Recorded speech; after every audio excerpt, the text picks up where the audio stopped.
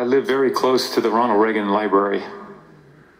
And here's a man, an extraordinary story. I put him up there with Abe Lincoln. He had to fight against one of the greatest evils there ever was that killed over 150 million people. If we put Mao, 60 million.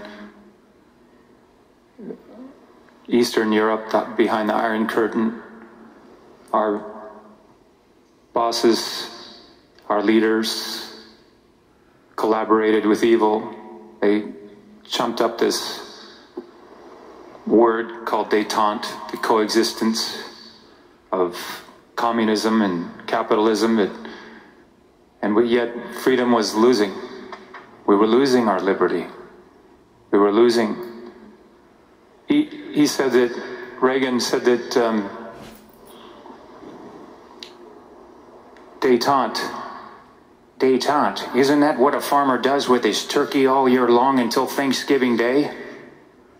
What do we say to our brothers and sisters now caught behind the Iron Curtain? Give up your dreams of freedom now, because in order to save our own skins, we're just too willing to make a deal with your slave masters?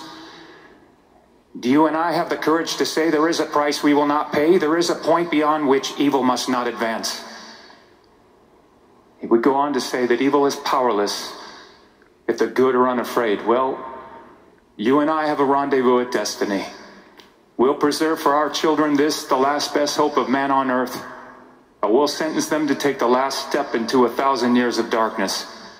We're at war with the most dangerous enemy that has ever faced mankind in his long climb from the swamp to the stars.